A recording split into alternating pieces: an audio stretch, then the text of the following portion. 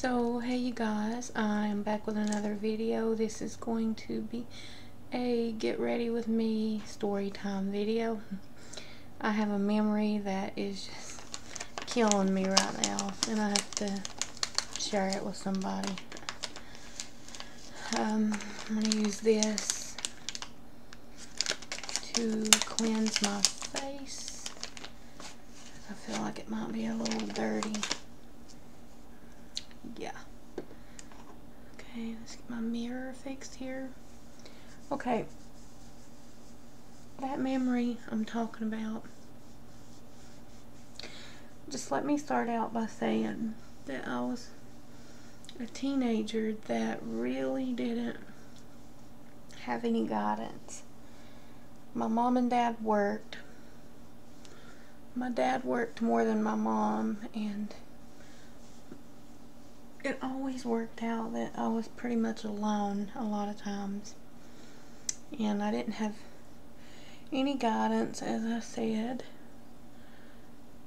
I was just literally just doing what I wanted. So I was about 14 and I had my cousin over. Just so happens that the county fair was going on, so my father had given us the money to go, and I don't really remember who dropped us off, but we were by ourselves. She was a little older than me, but not very responsible. I'd say she's at least 5 years older than me, and I was probably 13 or 14 at the time, and I was literally going boy crazy. Just gonna use some coconut oil on some dry spots, but I was literally just like boy crazy. I'm not even joking. Like, I liked boys, and you know how it goes, you know, a little teenage girl going out to the fair. And you know how when you're a teenager, boys impress. Okay. Well, there was this boy, and he was running the well, he wasn't a boy, he was a man, and he was running the tilt-a-whirls. Well, in my little young mind, was it the tilt-a-whirls? It was either the tilt-a-whirl or the scrambler. He ran one of the two, and I decided I had a crush on him. Okay, well, fast forward. My cousin, not being the responsible older one, but she's probably about 18, decided she liked one of the boys too. So I'm just kind of going along with her because I am with her, and I'm not really sure where we left afterwards, or our ride didn't come. Not quite sure why we were there after the fair was closing. But anyway, I'm getting off track here. I do that a lot if you hadn't noticed. She decided she liked one of the boys too. So she, being the older one, went and set it up with them that we would meet them after the close of the fair. Well, at that point in my life, I was looking for anything to love. Like, I wanted to feel love, give love, which I felt like I didn't get any of because I was literally all alone all the time. And when my dad and mom were home, they were like sleeping. There was a point in my life when my mom, you know, she was a homemaker, but that was when I was smaller. And when I was a teen, she was always out working. She cleaned hotel rooms, and it was in a tourist town, and that town was like, I want to say about a 45-minute drive each way. So she was gone. And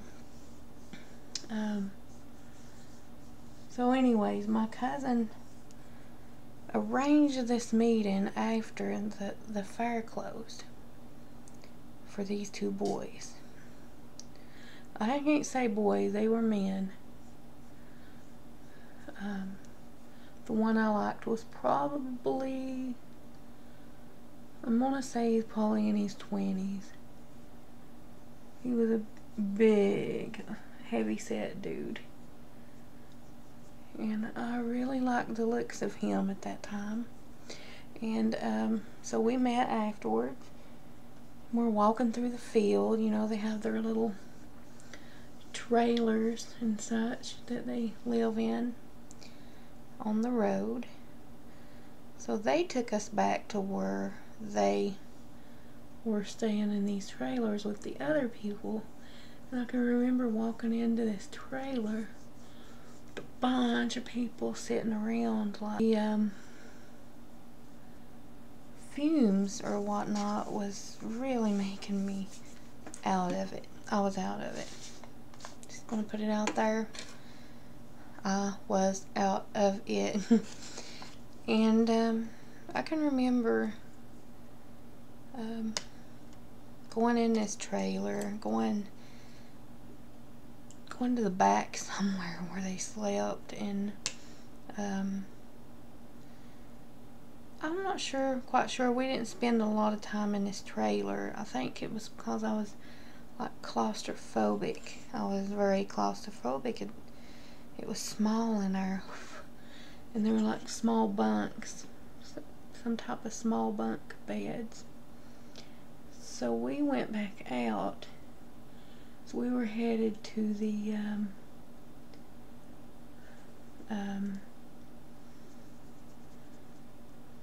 bleachers, whatever you call them, for the where they usually held the derbies and all the games, horse shows and whatnot. And we were just going to sit there, and we did sit there and talk a long time and looked at the stars and made out. I'm not going to lie. We made out, and I remember looking up, seeing my cousin and the other guy heading into the box, the high box, you know, where the narrator, where the narrator stays. I was like, okay, at this point I didn't have any fear whatsoever of these guys. They seemed harmless enough. And so I said, okay, she's not far away. I'm fine. So we're making out, and here I am, 14 years old. I don't know what I'm doing. I'm a bit more than a man in the moon. And I'm making out with this guy, and he, you know where making out goes sometimes. But yeah. I just remember it being fumbly and nothing happened because I chickened out. I got my mind about me that much that I was like, this is not happening.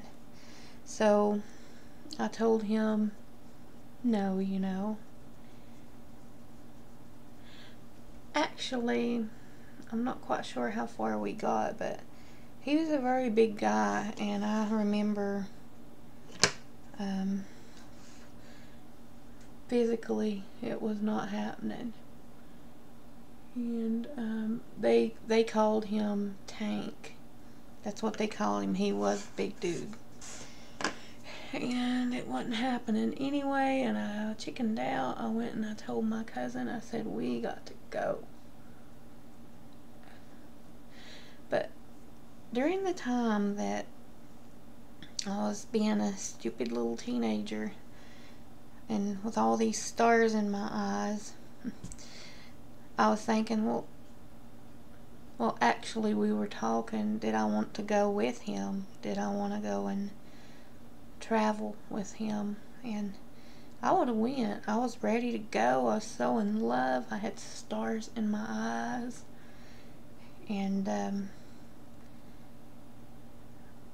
I knew it wouldn't happen. I knew, I'd get caught leaving or running away, whatever you want to call it. So I told him it would never work, and couldn't. I love my dad too much for that.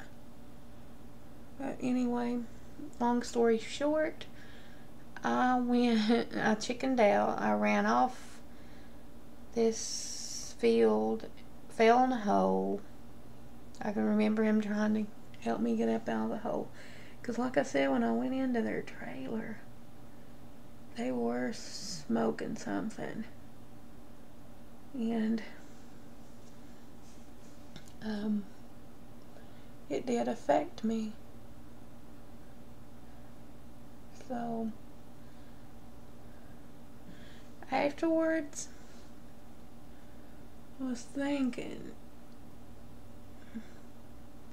Tasha, what is wrong with you? Because at that time was going to the family planning, with the health department, and I was playing around with birth control pills and stuff like that. And so I knew all about STDs and everything of that sort. And I remember thinking afterwards, just what are you doing? What are you doing, girl? I could have very well gotten something that night. I just didn't know. I didn't know his character. I didn't know him a bit more than the man in the moon. But like I said, I had these little teenage stars in my eyes. Like, oh yeah, girl, I'm going. And I'm glad that I got my wits about me and I didn't stay there and let something like that happen or leave and hurt my family. My dad especially, was my world. He still is, even though he's not here with me. But I could have very well got pregnant or in trouble that night. God was watching out for your girl here. Because there's so many things that could have happened, and I didn't have any guidance. Like my cousin, she was crazy. She didn't care. She was just the same as me, boy crazy.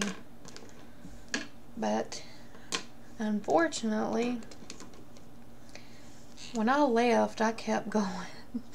I was on the roll. I was going. I remember walking off the fairgrounds, going to a payphone, calling my older brother and saying, please come and get me. I know I'm late going home, blah blah blah, but please come and get me and take me home. And bless his heart, he did. He did come and he took me home. After that night, I went to the fair other years, but I never done that to myself again. Because I realized those people are real people, not superstars. And there's no telling where they've been. Now, I just want to say the boy, this tank guy, was very, very sweet. And we really hit it off with a good conversation, which is, I needed that at that age because I felt like I wasn't getting any attention at home and nobody really sat down and talked to me. I don't remember what all we chatted about, but we did have a nice conversation, and I would like to know who he is today, you know?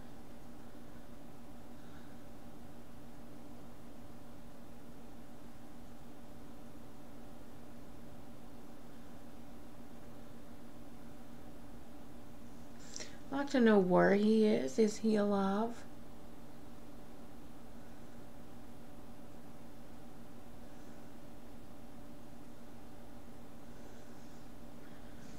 He's probably alive.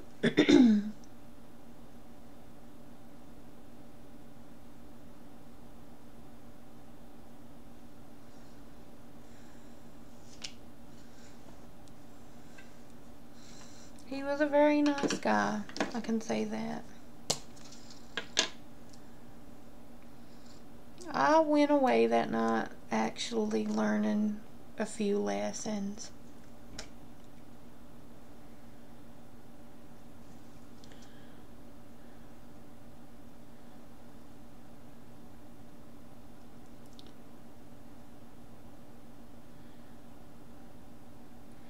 Your girl here straight up wanted to be on the road with a carnie. I was ready to go for a little while. I don't know if it was God or what turned my thinking around that night, but I am glad for whatever did, as I just didn't want to put that hurt on my dad, and I was young, 13, 14. You know, life, you learn a lot of lessons by things that happen, and I really I learned one that day. And that's my story of how I almost ran off with a carnie, because the girl here was ready to go. I was ready to go. I'm kind of intrigued by the carnie life, like traveling and seeing all these places and whatnot. But I know there's a lot of physical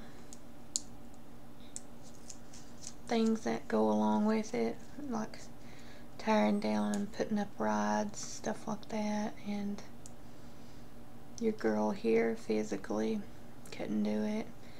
Plus I have my children, and they're the #1 most important right now, and they will be forever. But maybe when they're out of the house, I might go, provided I'm still living, I might go and check into doing some kind of something that requires a lot of travel and that carnie type, gypsy type life. So yeah, thank you for watching and have a wonderful day.